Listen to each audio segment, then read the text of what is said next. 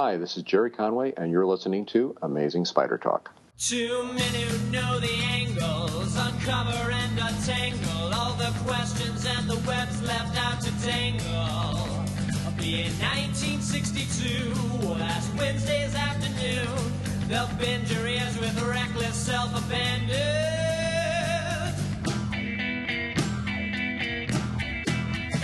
The Amazing Spider Talk. The Amazing Spider Talk. Come swing through the air, sit back and prepare for the Amazing Spider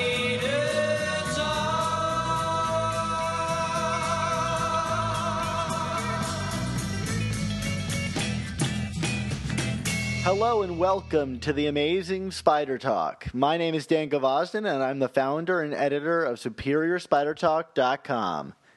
And I'm Mark Ginocchio, founder of the Chasing Amazing blog and an editor at Superior Spider Talk. Well, thanks everybody for joining us for our coverage of Amazing Spider-Man, Dead No More, The Clone Conspiracy, Omega. We hope you enjoy this podcast and that it provides an intelligent conversation between two fans and collectors as we look at the Spider-Man comic universe in a bit of a bigger picture. Woo! Yes, Dan, and for this episode, we will be discussing Amazing Spider-Man, Dead No More, The Clone Conspiracy, Omega, by, hold on, another breath, Dan Slott, Christos Gage, Corey T. Smith, Peter David, Mark Bagley, and Stuart, name I still can never say right, Eminems, the really good artist whose first name is Stuart. All right. From 8 Mile, apparently. He just, yeah, exactly. His name is Stan. No, then we'll be announcing a new giveaway. We will be reading your reviews, answering your emails, and then we're going to get to some spider news that's been building up over our really awesome recording schedule the last few weeks, Dan. It's going to be exciting. It's going to be great. It's going to be Omega-sized. Omega Red-sized. Yeah, right. Well, or the $10 issue sized. We get these two expensive issues back to back. Yeah, man. Like, empty out your wallets. It's Spider-Man time, okay? There was no Alpha. There can only be Omega. So let's talk about this review. What's new?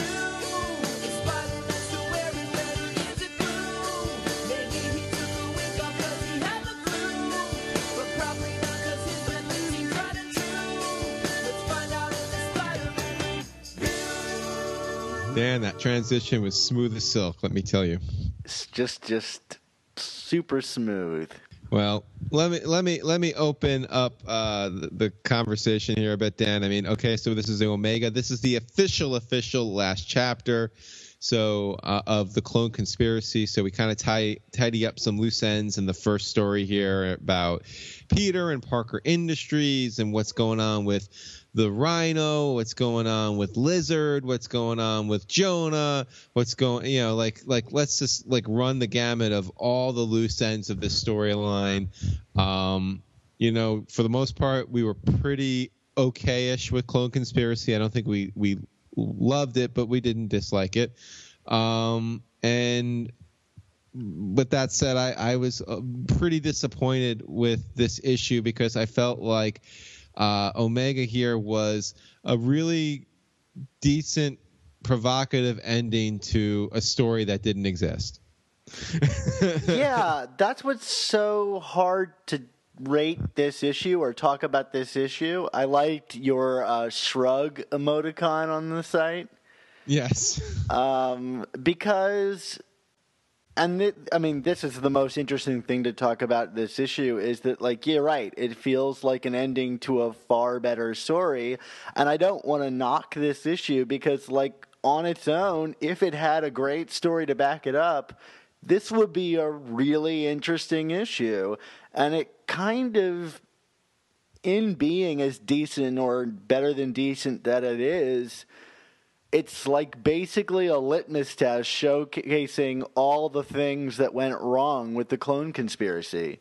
Yeah, I mean, it kind of just like serves to remind you of all of the character beats that were never fully developed or all of its own inconsistencies. I mean, a lot of that can be found just in kind of like Peter's banter with other characters in this story here. I mean, like, let's start with Kane and Spider-Gwen. I mean, he's kind of very dismissive with Kane when in terms of the whereabouts of Ben Reilly, like, oh, his suit's right here, of course he's dead, which just seems kind of odd that Peter of all people would be so dismissive. And then he seems very kind of I don't know what the word is, distant with Spider-Gwen, and kind of remorseful that and not thinking of her as the real Gwen, which it's kind of antagonistic.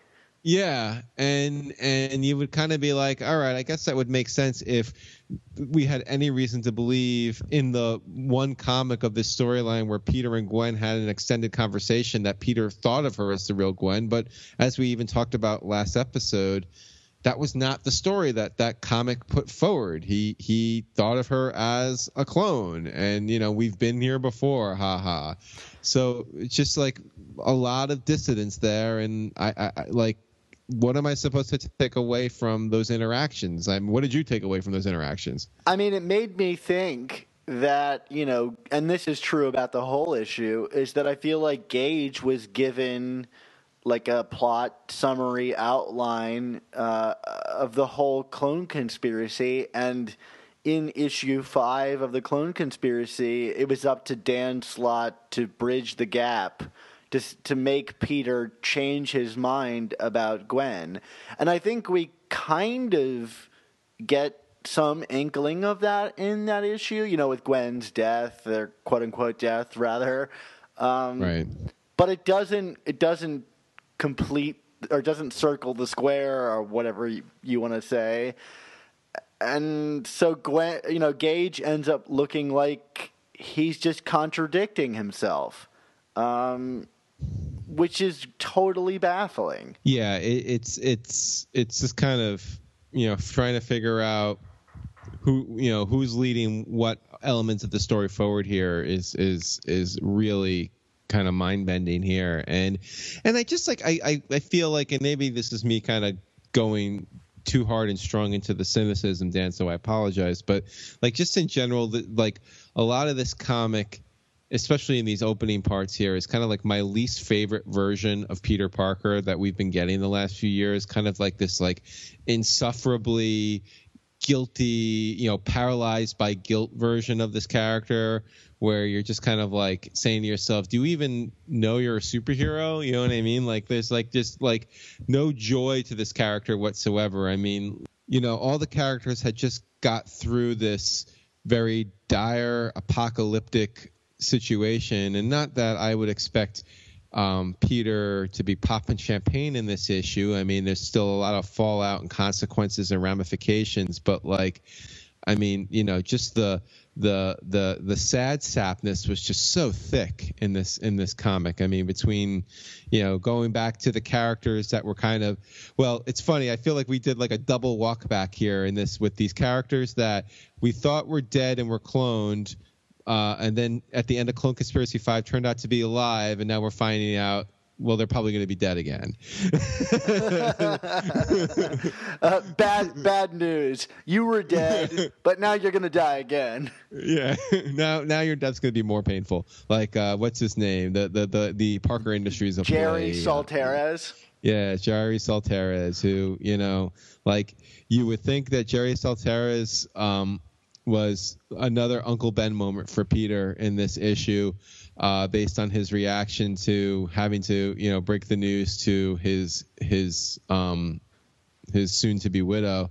I mean, to be honest, I liked that scene. I think the way that Gage, or I'm assuming Gage, wrote the dialogue. I like how he plays with Peter dropping the veil of being Spider-Man,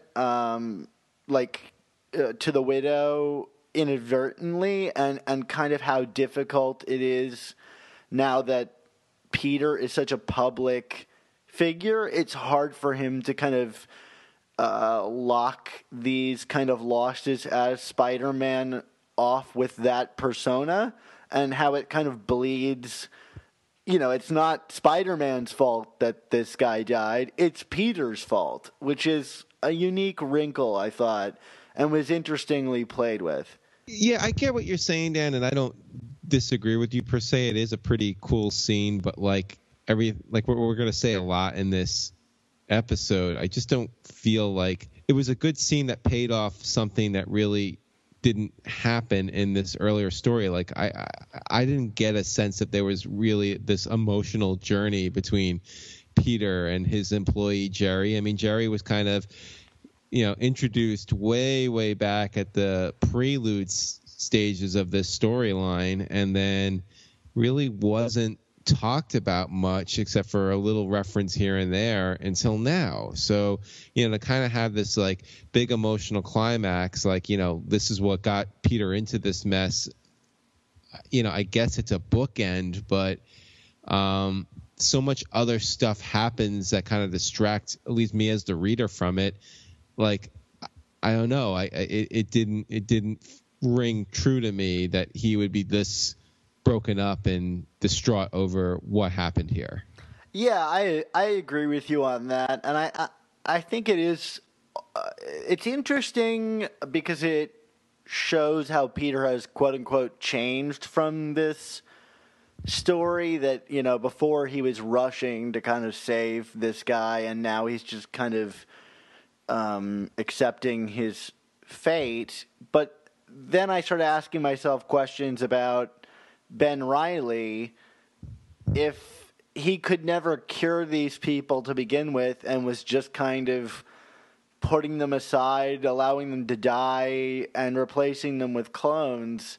I mean, I guess that's somewhat consistent with his ideologies, that he wanted to basically just allow people to die and clone them. But, like, it's a weird wrinkle that kind of casts this guy as pure villain rather than complicated, guy who thinks he's being heroic. I mean, that to me is like nothing but villainous. Yeah, again, it's just a lot of dissidence. I don't know. I mean, maybe this is what happens when you have two people kind of co-writing a story, but I mean, I feel like there were chapters of the original Clone Saga with 4 different writers that there was a little bit more of a through line to than some of this stuff. You know what I mean? Like, well, maybe I shouldn't say that. Maybe I'm just. I mean, this one didn't get you to quit comics. No, it didn't. It didn't. I mean, you're right, and you wonder, like,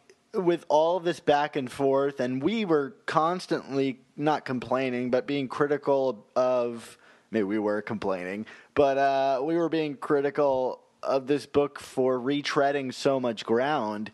If it was just arranged differently, could we have spent more time with the same number of issues establishing Jerry and his widow and the emotional connection to that? And let's get to the big one here, because it's on the cover, is the Rhino. We are meant to feel an emotional catharsis, which I think it's beautifully handled in this issue. It's a really kind of interesting way to finish that story if it wasn't purely built on the back of our emotional connection to that awesome Rhino story from the Gauntlet over 100 issues ago. Yeah, I mean, that is right there my biggest issue with this whole Rhino subplot is that, it not only does it not pay off the Rhino's arc from this story, but it pays off something from the Rhino that, conceivably a lot of people reading these issues right now haven't even read. So it's like, I know it's only 10 years old, give or take, maybe like 7 or 8 years old since that Rhino story was published. But, with the way comic readers are now, I mean, there are the long-term stalwarts like you and me, Dan, and then there are like a lot of like kind of new fans who hop on a book, hop off, and certainly in the Dan Slott era, I think people probably hopped on for Superior, then maybe hopped off, then came back for Spider-Verse, and hopped off and came on for this.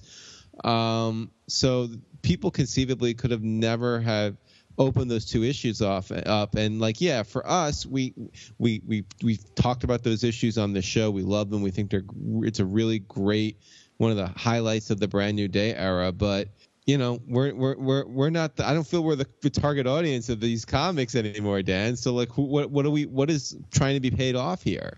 Yeah, it's interesting that you say that because we take it for granted almost that people know that this stuff because and of course Dan Slott knows this stuff like the back of his hand. He loves continuity stuff, and it made me think, you just saying this right now, about our Amazing Spider Talk Facebook discussion group, where I kind of put up a snarky comment about Dan Slott's comics and stuff like that, which I probably was a bit too harsh, but one of the responses was one of our listeners saying that he is always challenged by Dan Slott's comics and the continuity within them.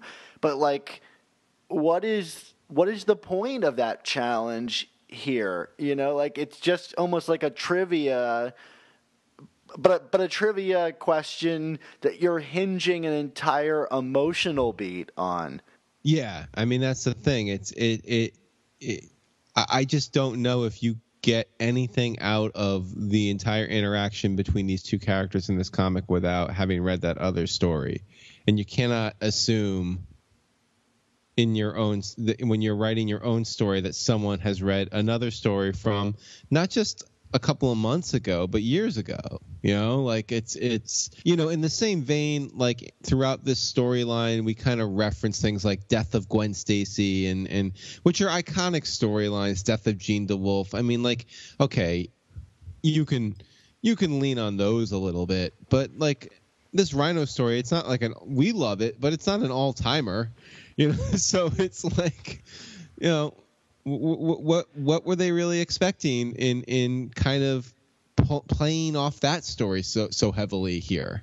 Yeah, it's not like Oksana is one of the floating heads in the sky of guilt. We're not reminded of her every 20 issues and her existence and so on and so forth. I mean, I bet people don't even remember that the Rhino was supposed to be dead, and that's far more recent. Did we ever get a satisfying reason for why he wasn't dead? Yeah, that confused me. Is he a clone?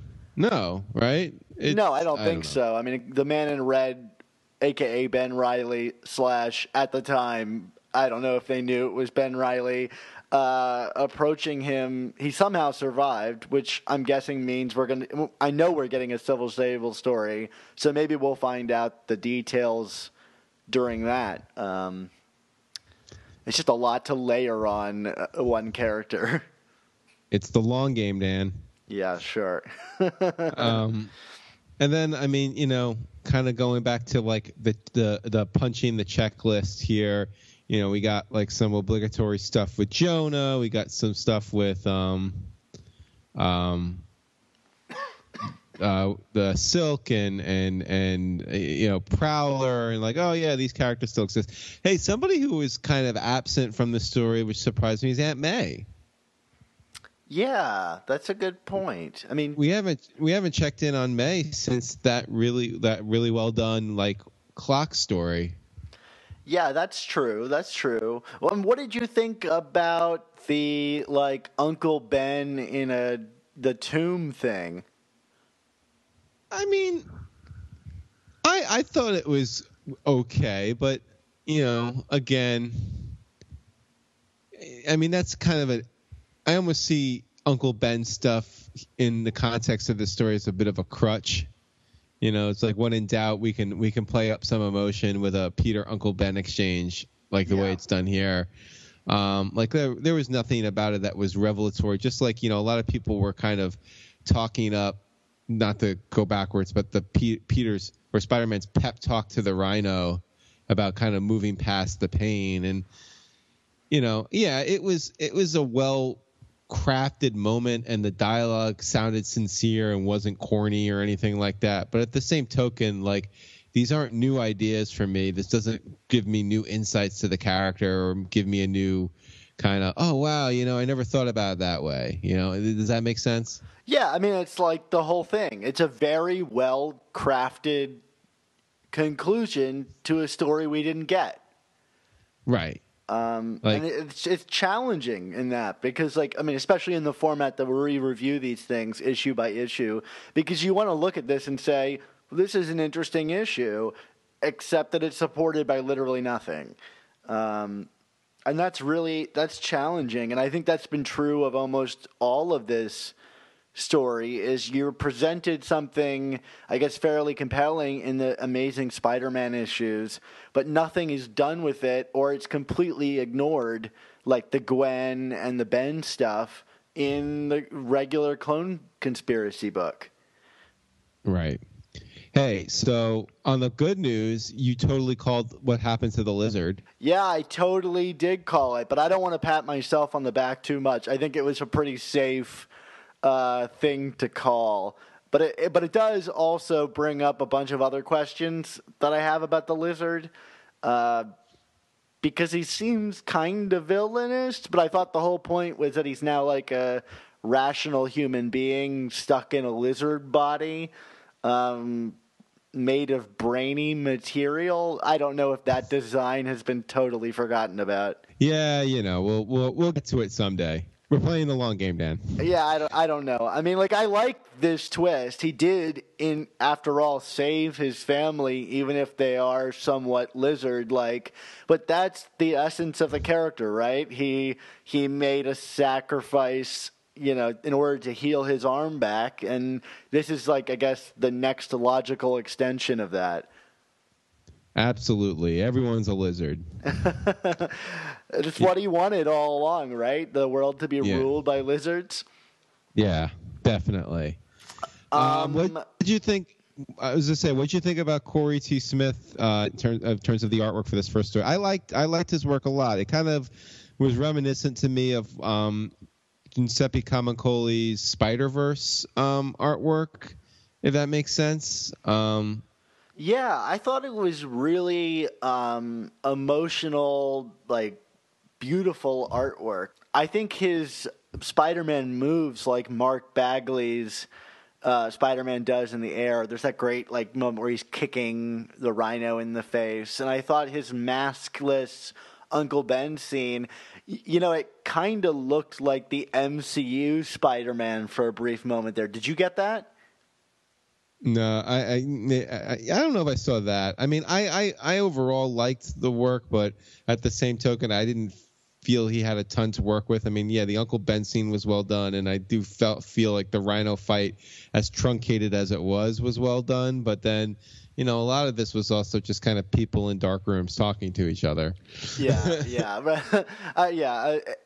It is good for what it is. I would love to see this guy come back. If this is going to be Camuncoli's amongst his final issues. I mean, who knows? He comes on and off so frequently, but I'd love to get some of these guys we're really digging to hang around a little bit. Yeah, definitely. I mean, I think I was more into him than you were, but I really like Travel Foreman a lot from the Civil War II series. So yeah, it'd be good to kind of get some more people on here. And I know you liked who was the artist from the Cloak and Dagger arc? I think it was Buffagni. Yes. Yeah. So it'd be good to kind of mix that up. Do you want to talk a little bit about the Scarlet Spider backup? Yeah. I mean, I think this was an interesting, a next step to the story we got in the Amazing Spider-Man issue, and again, I think it holds the same criticism that I have for the previous issue. The previous story we just discussed is that it feels like a conclusion to a very different character. Yeah, I mean, I would even say that this is kind of like the third version of the character we're getting here, yeah. And it's still not. And it's still not 90s Ben Reilly, but we're gonna get to a phone call in a little bit that might explain why that is. Yeah, it's I didn't mind it, and it had some quirky Peter Davidisms in it, and I thought Mark I don't know. I really dug Bagley's artwork on this. It felt like Ultimate Spider-Man, but in the mainstream universe now. I don't know if that makes sense. Like I felt facially it was like very strong. Like I just love like Bagley could just even draw people talking so well during Ultimate, and I just felt, because this was very talky for a backup, it just felt really, I don't know. I liked it a lot more than I liked Bagley's recent work on X-Men. Yeah, agreed. And I liked that he kept that weird kind of degenerating clone thing that he did in the Ultimate Clone Saga. Yes. For the face of Ben. That's really creepy, the kind of like peeling off skin thing. Yeah, no, I mean, like, the thing is, like, I just don't know what to make about this series, what it's going to be. I mean, like, you know, it definitely feels like a knockoff of what we got from Kane and Scarlet Spider a few years ago. I mean, it's like, it's the clone on the lamb again, kind of, you know, on the road again. And it's like, I don't know. Do you see anything kind of deeper than that going on here? I mean, no, but I mean, I think the distinction that I'm sensing from the Kane character is not even a positive one. It's like, I think this character seems totally repugnant and not about someone I would want to read. You know, like, he doesn't seem like an anti-hero that I'm excited to read about. He just straight up, like, murders a couple guys and then kisses Rita kind of aggressively and out of nowhere. It's not even like a hero or anti-hero that I'm excited to read about. He talks about, like, murdering people because God is cruel. Like, I don't know. It just seems like such an ugly character physically and personality-wise. It's the kind of thing I don't really know that I want to read about month to month. Yeah, I mean, I have a feeling this will probably do okay as an issue number 1, but I have a feeling that this book is going to lose a lot of traction very fast, because I think people are going to pick this book up. You know, and there's going to be the nostalgia hit for it, and then people very fast are going to realize this is not who they think they're reading about. And, you know, like you said, there's not much to glom onto, because he's not like a charismatic anti-hero like, you know, like a Venom or even Kane. Or even Kane. And, you know, okay, you know, they got how many, 15 issues out of a Carnage solo series, but Carnage is so over the top and fantastical as a villain that, like, that's the allure there. I don't think the character is over the top enough, nor do I think it would be appropriate if they went in that direction. Yeah, I have no idea what this book is going to be. So who is this book being, you know, who's what kind of person is going to get into this book? You know what I mean? Who is this book for? I have no idea. By the way, what was up with Rita commenting on him wearing a hoodie? I mean, is that just a gag to go back to the, you know, the Scarlet Spider hoodie? But she expresses it like, oh yeah, you and the hoodies, you're always wearing a hoodie. And it's like, wait a minute. Does she know that he, like, wore a hoodie and swung around the town as Spider-Man? Like, wait, what? I think they're just trying to wink at that, but I mean, you know, not that she knows, but they're like, oh, of course this guy wears hoodies all the time, even though nothing in Clone Conspiracy indicates that he ever wore a hoodie, you know? Yeah. So you with headgear, you're always wearing headgear. You with those 2 eyes and ears. You always had 2 eyes and ears. Yeah. All right, so we're kind of mixed on this one. We like the artwork, and we're not really sure what the hell is going to go on with this character. What about the other tease, the King's Favor tease? Yeah, I mean, like, I love the artwork, and, you know, I actually really like the little teasers and tidbits of the Kingpin that we've been getting throughout this entire arc. So that was okay. Actually, in a lot of ways, I really like how Slott writes Kingpin. I think he actually kind of gets the manipulative menace of the character. But here's my thing, and like this is obviously setting up the what's it called, the Osborn Legacy. Or whatever the arc, the next arc is going to be called. And like I would buy like the twist of the story, Spider-Man basically selling out to Kingpin to get Osborn's locations, if for the last 3 years of continuity we had any sense that Peter was like obsessing over Osborn, because he hasn't been. Like, he showed up at the end of Superior, made his jokes about his man person, all that, and Mason Banks, yada yada, and then we like outside of Osborn showing up in teases, but it's not like in the context of the narrative of the comic has Peter ever been like bemoaning the fact that Osborn slipped from his grasp again, right? Am I missing something? Am I forgetting a story? No, you're dead on there. I mean, I'm willing to kind of like look the other way because I love this artwork, and I wonder how much my feeling about the next arc is going to be influenced by Imminent and my absolute adoration for his artwork. But yeah, you're absolutely right about that, and how much more excited I would be for this, other than saying, well, here's our next obligatory Goblin story.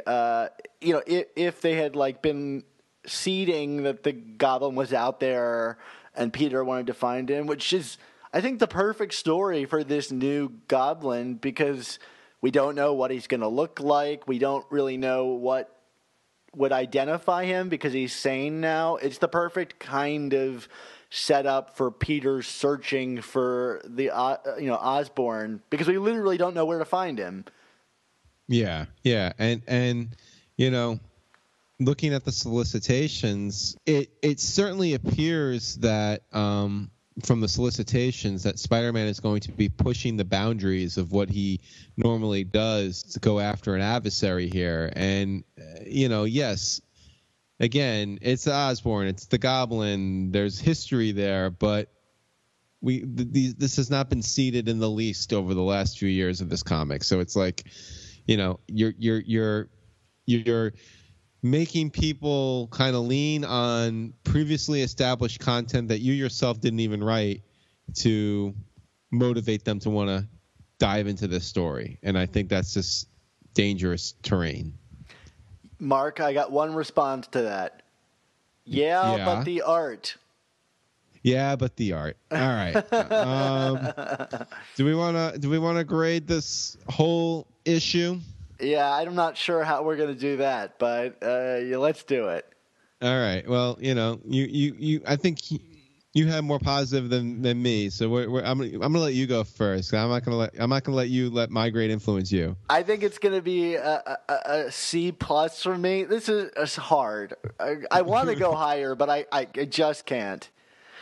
And since I can't give a shrug emoji over the podcast, I'm going to go D+. All right, so there you go. Yeah. Another baffling issue of this book. Yay!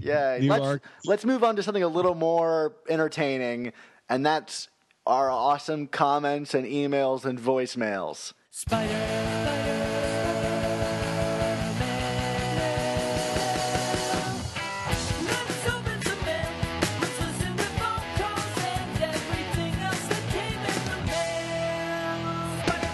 Yes, Dan, of course.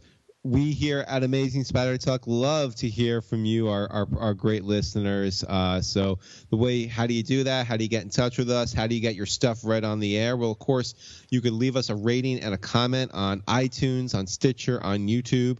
That's what helps us grow our community. You could also email us at amazingspidertalk@gmail.com.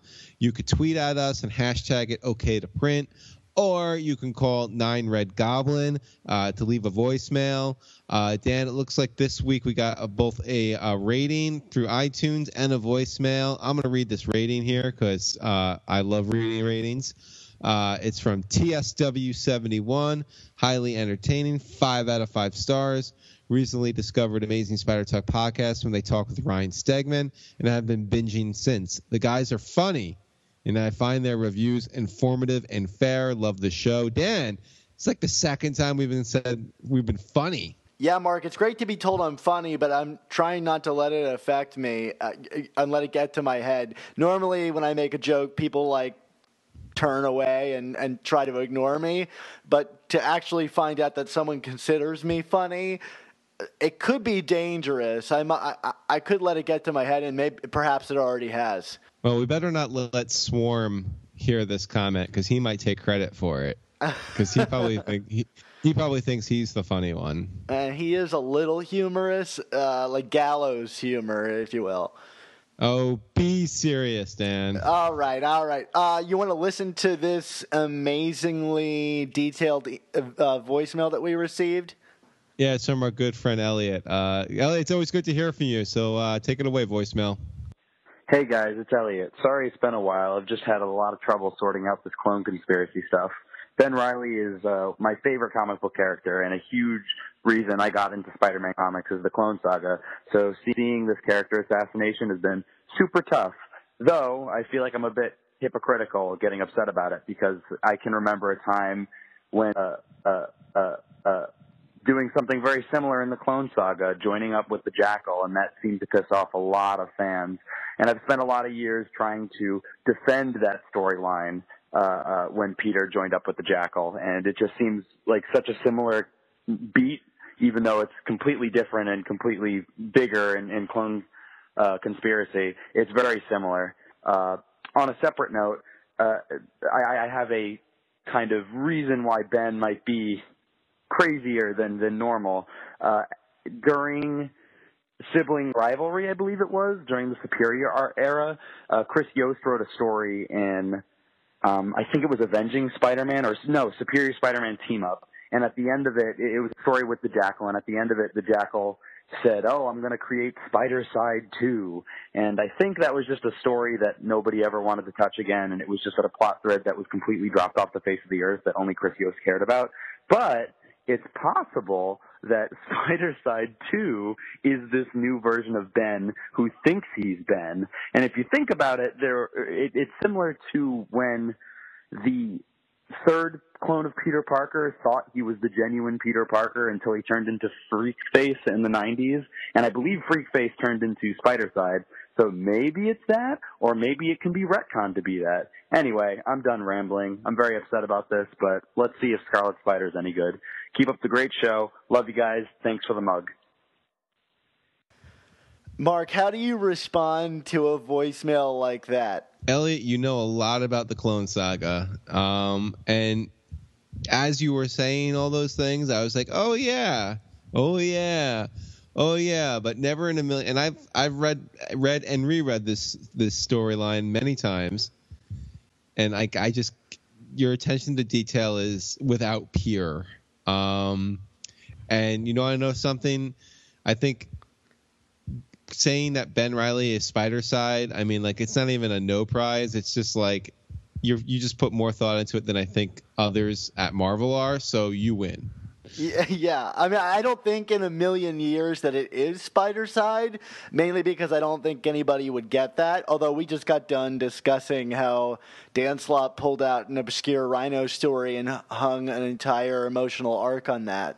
And pulling out that Superior team-up story that teased Spider-Side 2 might not be that far of a reach, especially considering that Ben Reilly is wearing the Spider-Side costume in the new series. Anything can happen, Dan. I don't think it's going to happen because it's such a hated character, but yeah, I mean, anything can happen for sure. Elliot, you I don't even know. I'm without words. All right. Well, speaking of words, why don't we get to all of the words of our friendly neighborhood Spider Talk Members Club? It's the friendly neighborhood Spider Talk Members Club. It's the club with the incredibly long-winded name. Yeah, the friendly neighborhood Spider Talk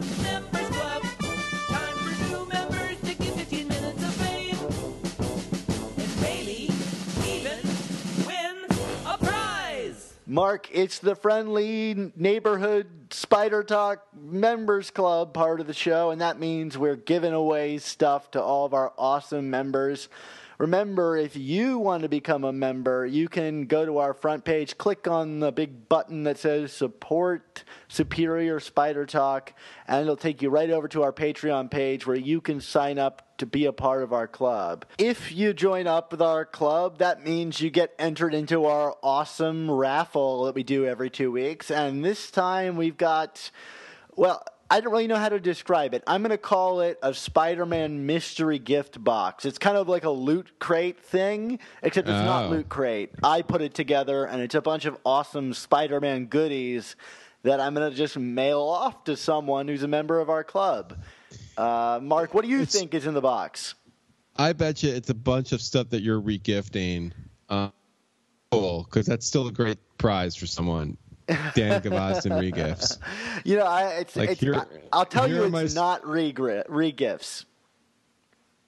Okay. It's Spider-Man socks. But I do have a problem with that. My family has decided that the only thing they know about me is that I like Star Wars and Spider-Man. So every Christmas I get a bunch of like $5 Spider-Man and Star Wars items that there's no way in hell I'm ever going to use. And I just don't know what to do with them. So yeah, maybe down the line I'm going to pass those on to people, but I feel kind of bad sending people like Spider-Man drink cozies. If you want Spider-Man drink cozies, let me know, because I will just send them to you either way. You know what sounds like a great thing for your family to get you for Christmas this year, Dan? What? A copy of 100 Things Spider-Man fans should know and do before they die, which is... I'm hoping I get that as a wedding gift. Because the fact of the matter is, Dan, like that story of like, oh, let's get our son some tchotchke thing from this pop culture thing he likes. That is like my target audience for this book. Yeah, that's true. I'm going to rely very heavily on, hey, doesn't so-and-so like Spider-Man? I bet you he doesn't know 100 things about him. And then so-and-so is going to open up this book and be like, man, I really knew nothing about Spider-Man. This is way nerdier than I thought. I was going to say they're going to open it up and be like, duh, of course I know about Kraven's Last Hunt. Ugh. This book sucks. That might be how I respond to it. Really? I've been this excited about this? Yeah. Oh God, it's another 1,000 words about the Hobgoblin. I already read that on his website. Quiet. It's all new original content, Dan. It is, isn't it? Most of it? Yeah. Yes, most of them, yeah. Well, anyway, the Spider-Man mystery gift box. I don't know if you're excited about this, but you should be.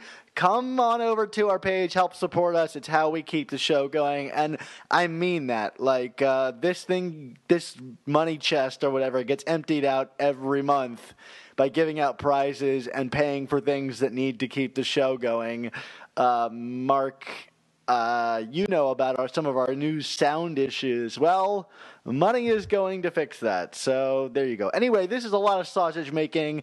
Help the show stay afloat and get awesome prizes in the mail. Mark, let's talk about some spider news. Give me pictures of the Spider-Man. I need something that's front page news. I want to see him slinging those webs around. I want to make him look like a fool. We need to get this vigilante. Let's up the ante. Take off his mask. Give me some spider news. Absolutely, Dan. I mean, we had a bunch of announcements. I mean, it appears that Marvel is kind of not rebooting itself again, but kind of getting set for a wave of some new titles and relaunches and stuff like that over the coming months. And Spider-Man is kind of not immune to that. I think the biggest news in terms of new content is the new Peter Parker, the Spectacular Spider-Man series. I guess this is going to be volume 2.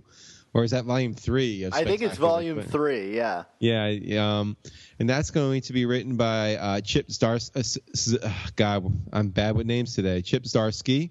Zdarsky. Zdarsky, sorry, from Howard the Duck fame, and he's the artist of Sex Criminals. He likes to harass Applebee's on Facebook. He's also the sole proprietor of Zdarsky.com. Which is are you familiar with Zdarsky.com, Dan? I'm not. Oh my God! So a couple of years ago, wherever Chip is out in the Midwest, he decided to just set up a card table on the side of the road and do Zdarsky.com. Did anybody come? Are there photos of people attending? Oh yeah. People will go, and he does this once a year. He announces, "I'm going to be somewhere for Zdarsky.com," and he just sets it up on the side of the road. It's like him, and he does sketches, and he signs autographs, and That's amazing. I kind of want to go now. Yeah, I mean, this guy is a total character, and I think will be a really interesting choice. I mean, I almost wonder, is he going to make Spider-Man too silly? But yeah, did you read his Howard the Duck? I did, and I enjoyed it. I mean, but it's like Howard the Duck can be insane. So we'll see if that kind of tone. I don't think he's going to use the same tone for Spider-Man, but I mean, if he did, I don't know how that would work. Yeah, I mean, his Aunt May in that series, was a gun-toting, vigilante of some sort. So, I mean, what? But what did you think about some of the details that we got about this new series? I mean, they specifically seem to be stressing the New York City setting, the grounded stories, and then Zdarsky even said, Amazing Spider-Man number 33, our favorite, is the influence for this series. Yeah, I mean, and the first thing I also noticed was the cover art it's the old costume. Which is funny because they said in the press briefing that he would still be running Parker Industries, and I wonder if that's just a way to kind of not reveal the conclusion to this upcoming story, which I imagine will be bringing down that company. Right. But and then there's also this female comedian character that's going to be friends with Peter in this series. So that might be where he, brings in the heavy comedy into this book. I don't know. I'm tremendously excited about it. But let's talk about the implications of this. This is the first true, I guess, Spider-Man alternate series we've gotten since Brand New Day started. What do you think this signals for the series? I don't know if how deep the implications are. I mean, I do wonder, we've been kind of speculating for a while now if Dan Slott is a little overworked and maxed out on this character, and maybe, between this and Renew Your Vows and then Amazing, because, they did confirm that Amazing will continue. I wonder if they're going to start moving Amazing to a monthly book instead of bi-weekly. That would be my biggest expectation in terms of change for the Spider-Verse here. Yeah, Mark, I don't know. I think you might be right. I certainly think that could be a positive for Amazing Spider-Man. I mean, I think we've said it before, but the minute that Dan Slott picked up Silver Surfer, I think was right alongside the time that the quality I think you and I felt in Amazing Spider-Man definitely dipped. I wonder if giving him a more relaxing schedule will allow him to really flesh out these interesting ideas he has with character moments, etc. Yeah, I mean, and I also feel like, I always liked a lot of Dan Slott's stories during the Brand New Day era, and maybe if, not that we're going to get a quote-unquote brain trust again of webheads, but, certainly if there's crossovers or stuff like that, I feel like working with someone like Zdarsky will kind of keep Dan a little fresher too in terms of his writing. That's another theory of mine too. I mean, just kind of opened up the tent a little bit and get some more ideas into what's going to happen. Because, my understanding is this series, it's the mainstream universe. It's in continuity. It's not, they're not even really talking about it as a B book per se. I mean, this is like, it's another Spider-Man book with, so, and Zdarsky has certainly kind of elevated himself to being enough of a name where I think he could sell a comic. And Kubert, I mean, we keep ignoring Adam Kubert. Yeah, Adam Kubert's a star in his own right. So, I mean, certainly there's enough name power behind this book to drive sales all on its own. I don't think it's going to be like a little forgotten B book. I'm curious. I mean, Amazing is not selling the way I think they want it to, and I wonder if how these new launched books are going to do. I mean, clearly there was no heat behind Prowler, but I mean, man, Zdarsky, talk about a quick rise. His Howard the Duck was canceled, and now he's manning a big Spider-Man title. I mean, good for him. All right, Dan. So the other thing, this looks like it's going to be a mini series, Edge of Venomverse. Yay? I don't really know what to say about this. It's like, can we just relaunch Venom and be happy with how that works out? This is a whole other conversation that we probably don't need to go into right now because the show is going long. But this whole thing of making variant covers that sell well into series seems like a really bizarre new thing that Marvel is doing from Gwenpool onward. As much as I'm enjoying Gwenpool, I don't know, Mark. What are your thoughts about all this? Yeah, I mean, I'm just thinking like you said, we were getting Brock back as Venom, and now they're going all the way back to 92 in terms of oversaturating the market with the character. So I don't know. Not feeling optimistic, Dan. Let Brock exist and be Brock. Right. Don't do this all over again. Yeah, shut up, Brock. In terms of books, we found out, I guess in the last solicit, that by its absence, that Silk was canceled. I don't think this was a shock to many people. I think it was on the bubble for quite a while now, and I think the Clone Conspiracy crossover didn't do anything to really save this title. Your thoughts, Mark? Yeah, although I heard that there is some speculation that she might come back in some form, maybe as part of a team or something like that. I mean, it seems like Marvel is not going to go quietly into the night with this character, but I mean, I have never been a huge Silk proponent. I always kind of felt like, not that the character was shoved down our throats, but it was she was introduced concurrently with Spider-Gwen, and it was Spider-Gwen that was kind of the phenomenon, and then it was they tried to kind of have Silk leech off some of that heat, hey, look, we're going to have 2 new female-centric Spider titles. And that's the thing. None of them were allowed to carry that identity as their own thing. How much stronger would Spider-Gwen be if she was I'm the female Spider character? And as much as I love Spider-Woman and all that stuff,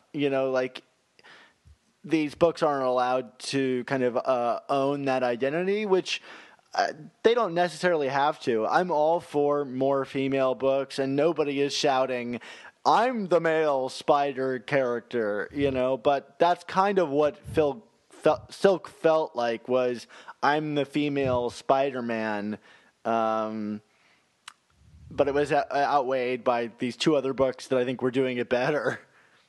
Yeah, and I think just in general, when the book first came out, it kind of had an identity, and it was a little too twee for me for the most part, but I got what it was about and saw where the draw was. But then certainly after the Secret Wars and the reboot, the book really to me struggled to find its voice and its footing, and then when we had the Negative Zone and Game of Thrones, I think that's when the book really jumped the shark officially for me. That's where I totally checked out. I was like, what even is this?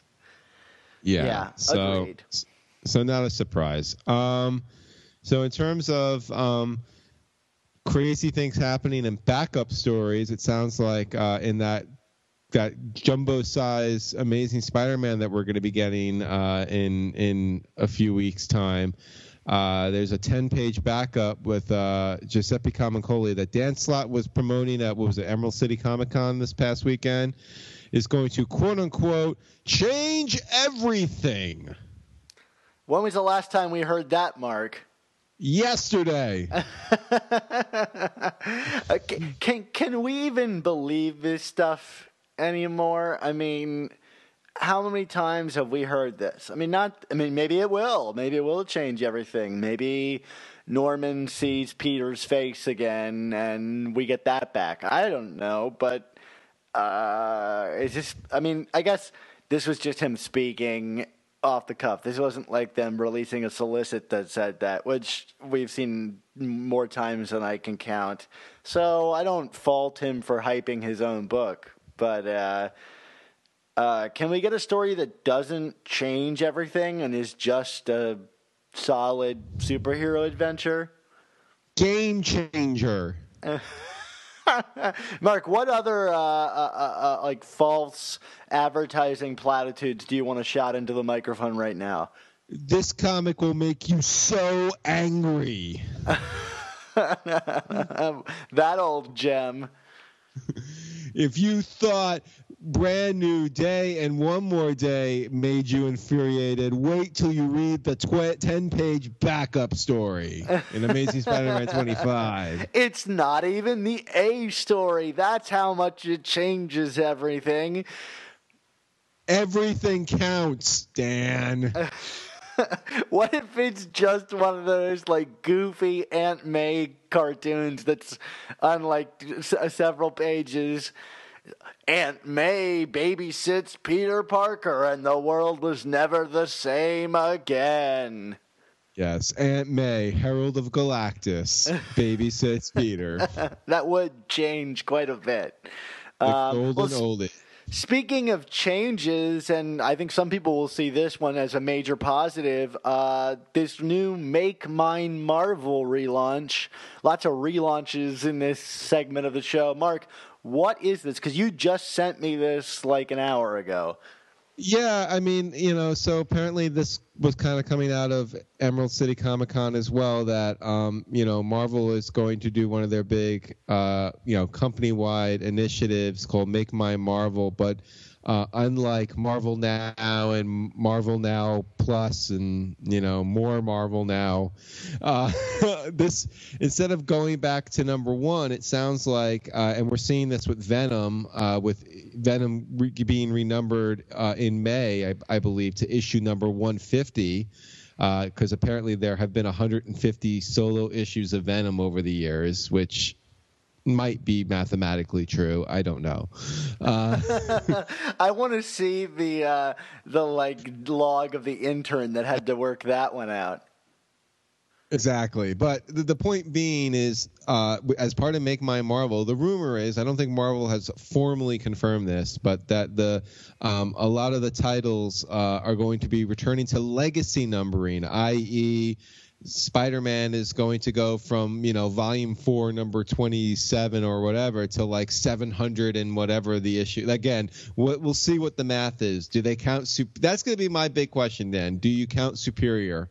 Yeah, I don't know. I have no idea. But I'm sure whatever it is, it'll be happy to coincide with a 50 or 100th issue.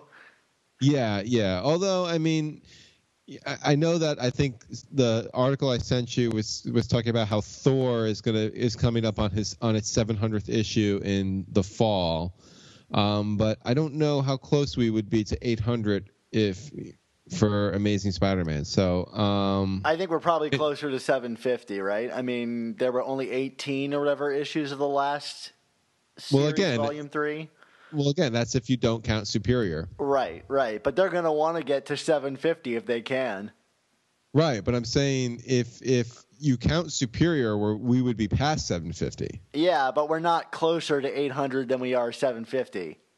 That's true. So I think they're like, it's in their benefit to be conservative about it so they can sell a big 750 issue. Right, and I'm guessing we're not going to count like Spiral and Learning to Crawl and. I mean, after the Ultimate Spider-Man number 200, I'm sure they could work out any math they want because that was not the 200th issue of that book. Lies. Yeah, it's fun and exciting, and but what do you think is motivating this? Because I have my thoughts on that. Do you have any idea?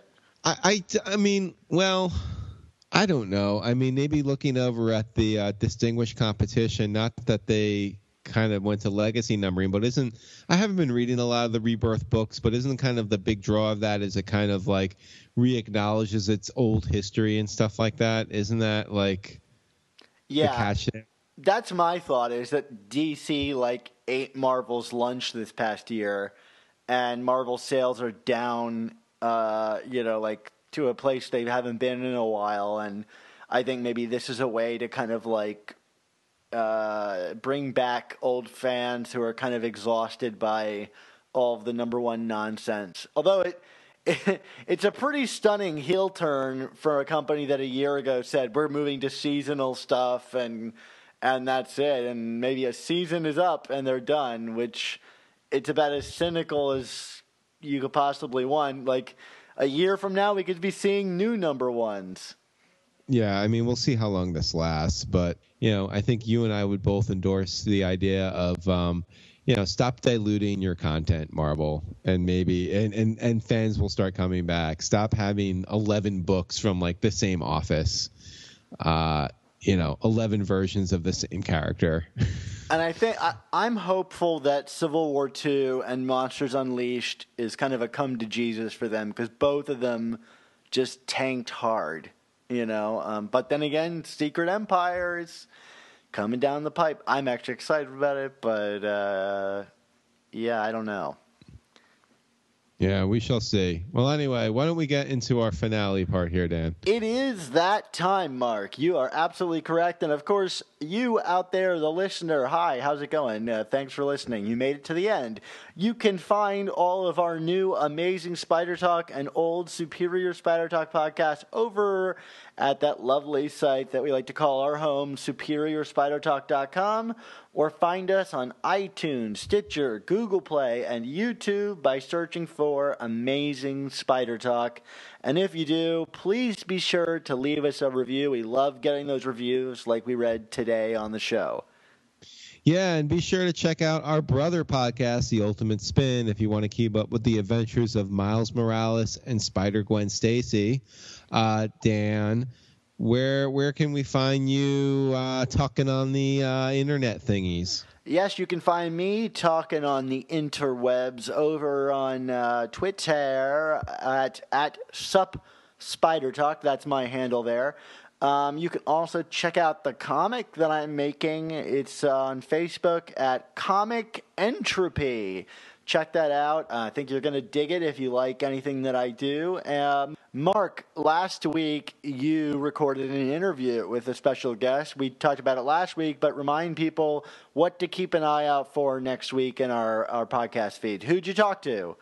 Well, Dan, you didn't let me plug my stuff. Well, I'm going to lead into that through this. Oh, okay. Okay. Yes, well, I talked with comic book writer Sean Kelly McKeever. He is of Mary Jane and Spider-Man Loves Mary Jane fan, and we had a great conversation that you all will hopefully be hearing pretty soon when this drops. Yeah, it was really fun to listen in on. I couldn't join because I had other work I had to get done, but I can't wait for everybody to hear it. So, Mark, if they wanted to follow you, because, I mean, you're doing these awesome interviews and all this other stuff. Mark, I'm very excited about that interview, but if I was really excited about everything else you were doing, which obviously I am, where would I find you on the interwebs?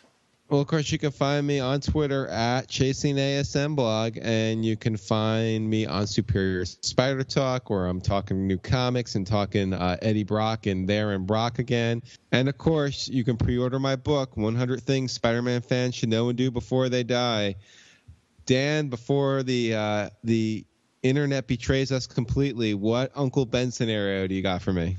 Mark, you and your Uncle Ben went to a bar once and were accosted by several guys. How did that scenario end? Well, first, it was kind of weird. Uncle Ben, he flipped up his hoodie, and I saw him like grab the bartender, this really sexy bartender, and like kiss her really aggressively. And I was like, whoa, Uncle Ben, like what's going on there? And like he took like a pool cue and he like broke it in half and started like whacking these people, and then like he started to transform into this like horrible clone monster, and I was like, oh my god, my Uncle Ben is Spider-Side, and who designed his costume? It's horrible, it's hideous, like what is that? Like Mark Bagley, I thought you were great, what is this? Seriously. And like I was just like, he's not going to die from these guys beating him up. He's going to die from embarrassment on that costume, right? And Uncle Ben was like, oh, my God, I am. And he just dropped dead of embarrassment. And as he was being all shamed, he shouted out, with great podcasts must also come amazing Spider Talk. Don't miss the next installment. Spider-Man spins a web.